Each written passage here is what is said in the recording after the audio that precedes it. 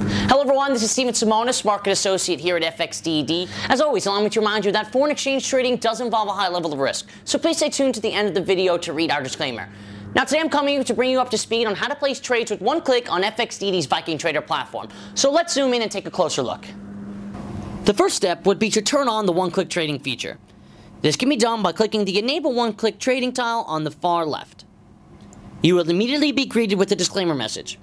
Review the terms and conditions, and if you wish to also be able to close your orders with one click, click the corresponding checkbox. Once you are done, click OK.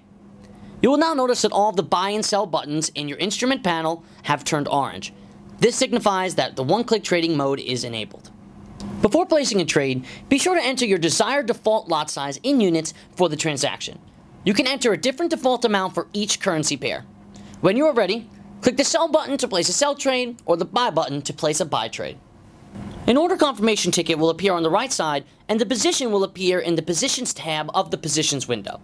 If you had previously specified that you would also like to be able to close orders with one click, you can click the Close Positions button, which will also be highlighted in orange to close the trade.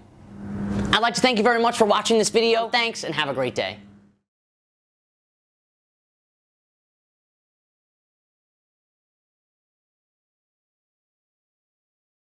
Great day.